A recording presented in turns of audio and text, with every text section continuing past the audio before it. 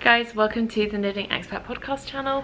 This is just a very quick video to announce some prize winners, and so this is a prize winners video announcement for those who entered the Road to Rhinebeck Mystery Knit Along, and also for the We Are Knitters $50 gift card giveaway.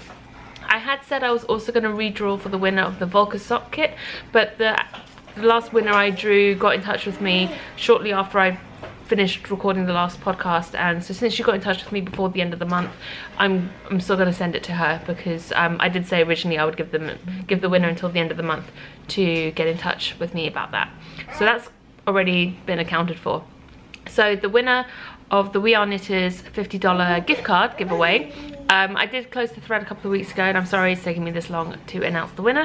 But the winner, sorry about Layla in the background, the winner is number 95 in the thread, and that was Lily9919. Your username should be popping up on the screen here for you.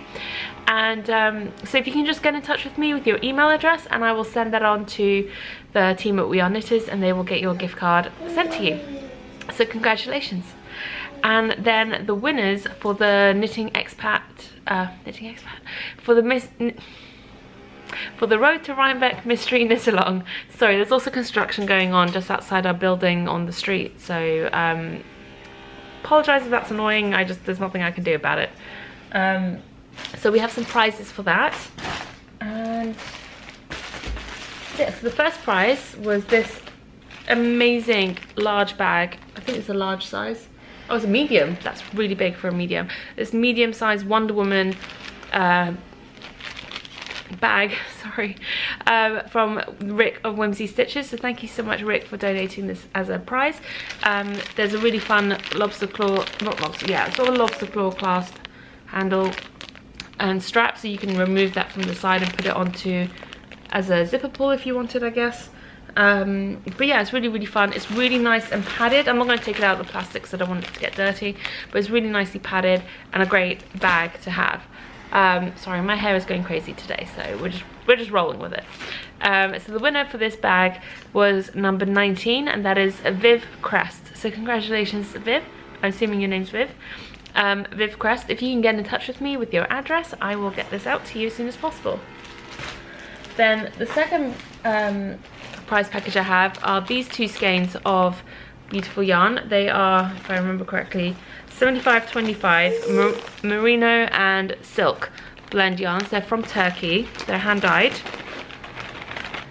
One of them is missing a label, but I'm pretty sure the base is the same, and the yardage and everything's the same. So two different shades of blues, which is not showing up particularly great on camera right now, but they are beautiful and really soft. And the winner for those yarns is, sorry, Layla's just running around like a loon in her walker. The winner for those yarns is number 65, who is Ange Conklin. Congratulations. And she's actually, I'd left the thread open for an extra week or so, and she was one of the people who managed to get her shawl finished in that extra time, so congratulations. And finally we have one of the prize packages, which was a knit crate. One of the knit crate subscriptions that I reviewed. This was which month was this one? 1 second while I figure out which month it was that I was, can't remember now. I feel like this is August. I feel like this is the August one, if I remember correctly. We got the really chunky merino yarn.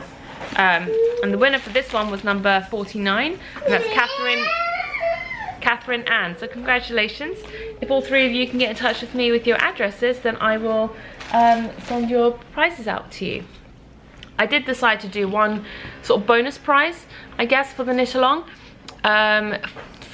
because I wasn't the most active in the chatter threads and stuff to be able to help out. I mean, I did my best, but I had a very busy month in September and October with visitors and some travel plans and stuff like that. I wanted to give a bonus prize to the person who was the chattiest in the threads and also the most helpful in the threads, I felt.